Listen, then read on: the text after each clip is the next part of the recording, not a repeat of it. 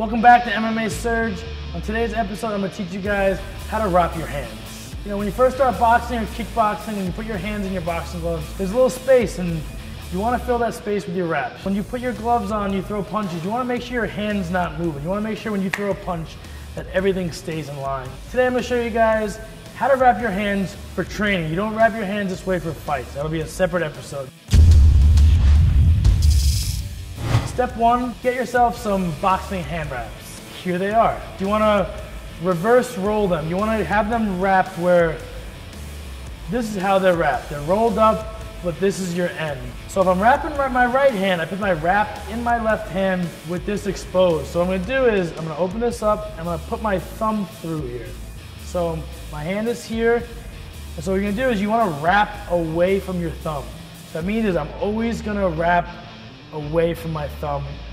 So I'm here, I wrap this way, I'm gonna go around my wrist once and twice. The next time I come up and over, I'm gonna go over my thumb like this. So see, I go from my wrist to my thumb and then back across my wrist. It connects my thumb to my wrist, keeping my hand in line. So you do another one, two more times around my wrist. So now you have a nice support of your thumb to your wrist. So we'll go one more time around the thumb.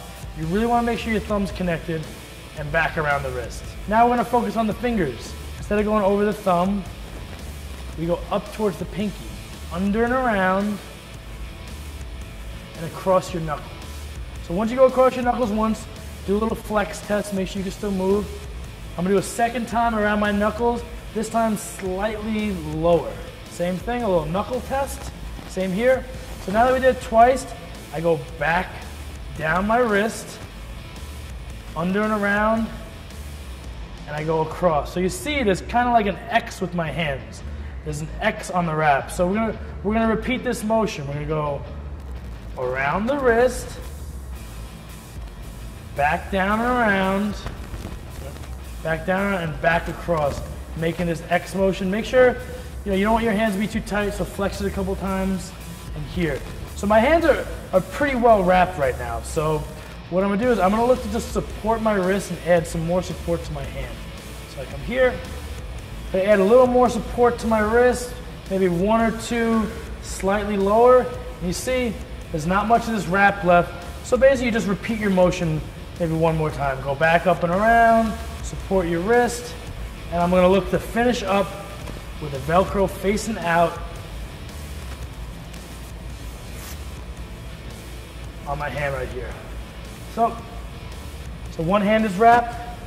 So now I'll show you what it looks like in full speed when I wrap my hands.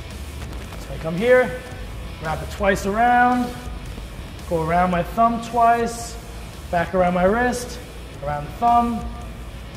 Now let it go over my hand, bam, bam. So now I get the X going on here. Now with the remaining, I just keep repeating my motion. There's only a little left.